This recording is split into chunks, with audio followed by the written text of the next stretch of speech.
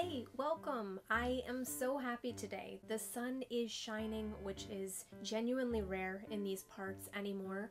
My fig trees are actually showing signs of life, which is a really big deal for me. I overwintered them indoors on my back porch, and it was a success. I am desperate to grow my own figs, and I will not give up until it is accomplished. So that's exciting, and I finally purchased some bees. I am going to be a beekeeper. I have been wanting to get bees for so long now. I have had a top bar hive in my backyard literally just rotting and collecting cave crickets. Ew, disgusting. And I am so excited that it is finally going to be filled with appropriate occupants. So this April, towards the end, closer to May, they should arrive in the mail. I'm going to put them in my hive. I'm going to learn the whole process as I go along, which is kind of my style. And I'm going to see if I can get away with not having a bee suit. And today, I am going to be doing something that I have never done before.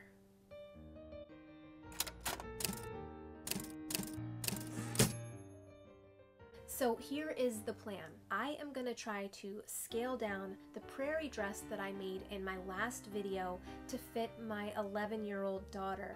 I have never done anything like this before. I don't know how to do it. I am going to just use my best judgment, my intuition. I assume it can't be that hard, especially if I'm just constantly pinning things on her and sewing and then correcting my errors and slimming things down. Honestly, that's what I have to do when I sew my own garments anyway. I'm assuming most people who sew are doing this process too, unless they just really understand the pattern making process and how it relates to their physicality, but I don't. I just kind of guess and go along with it and then modify things as I move forward.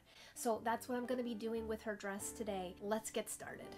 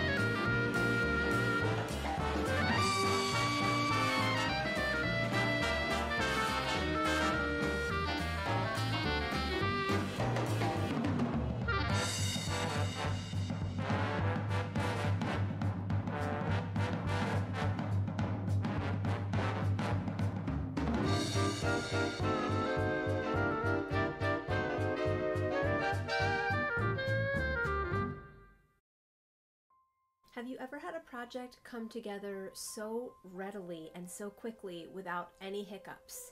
You feel like, this is too easy, what gives? I have put no thought into it at all. I wish I seriously had some science to bestow. I've never made a pattern smaller than it needs to be to this type of scale. I've definitely sized down patterns a little bit in the waist or to fit my particular measurements, but I've always kind of stayed within the guidelines.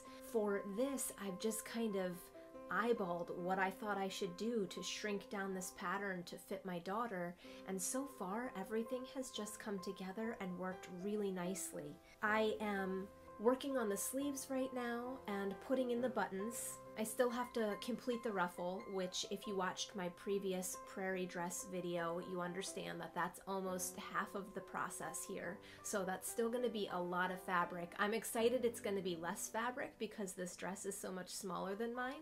It's actually really ridiculous how much smaller it is. I just find it so cute and so quaint, and I'll put them together side by side so you can see the actual difference. But when it came to the process of creating a dress much smaller than my own, all I did was just trace within the lines about an inch or so.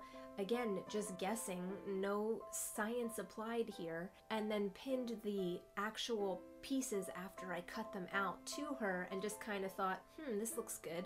And here we are. So I encourage anyone and everyone to try this. Either it's really simple and I didn't realize it, or I just got really lucky and next time I will experience some hardships along the way. But overall, I am incredibly pleased with this process. I've been trying it on my daughter in between attaching various pieces, and she loves it. She said it's really the only form-fitting outfit that she owns, and it makes her feel like a grown-up because she thinks that most things for children are kind of boxy. I think I'm gonna put the other sleeve on and attach the ruffle, and then we're gonna be heading to a special location for the reveal. See you soon.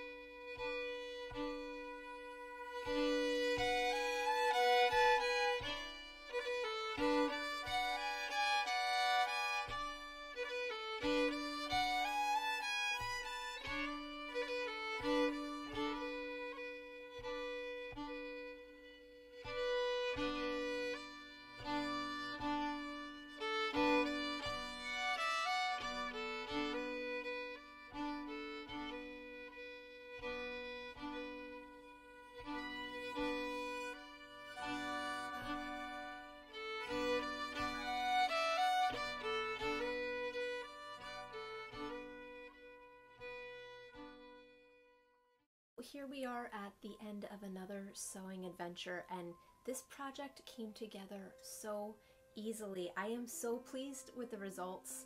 I never thought it would be this simple to scale down a pattern from mother to child, and I'm pleasantly surprised. So overall, like I mentioned before, I wish I had some kind of step-by-step process that I could share with you, but it was as simple as just putting my pattern onto a piece of flat paper and then tracing about an inch or so within those lines to kind of create a smaller pattern for my daughter. There really weren't any hiccups that I encountered. Like I mentioned before, the hem was a little uneven. It was kind of hard for me to gauge because there's so many different panels. There's two front panels, side panels, back panels, lots of panels in this actual dress torso. So lining it up to make it a perfect match along the bottom was mildly challenging, but honestly, you know, I was only off by an inch or so, and I don't really feel like I need to go back and refine the pattern at all. It's pretty par for the course that things don't line up exactly. My daughter looks amazingly adorable in it. She loves it so much, which makes me thrilled. Hey Cece, you want to come here? I figure you might want to talk about the outfit a little bit. So, what is your favorite thing about the dress? I really like the silhouette, and like I feel like if I'm just like standing sideways, like the sleeves are like puffy but just like not puffy enough that there's still like a gap here. So I feel like it like really like hugs my form. And just kind of highlights your shape? Yeah. Okay. And how's the, I know you can't spin, there's not enough space, but how is the swoosh factor? Is it ample? Yeah. Yeah. I like swooshing in this. It has a lot of skirt, which actually surprisingly it's not that heavy. Yeah, I do find that there's a lot of fabric, but it is a pretty light dress. Yeah. So it's not necessarily a winter dress, and you No. know, we're, you know, freezing our butts off outside right now, but when spring comes, and I honestly even feel like for a lot of summer we would be able to wear this, especially your white dress. It's very, you know, linen is breathable, and I feel like it would be good for working out in the Pretty sun. summer vibes. Yeah, good summer vibes. Okay, well, I'm so happy you like it. Thanks.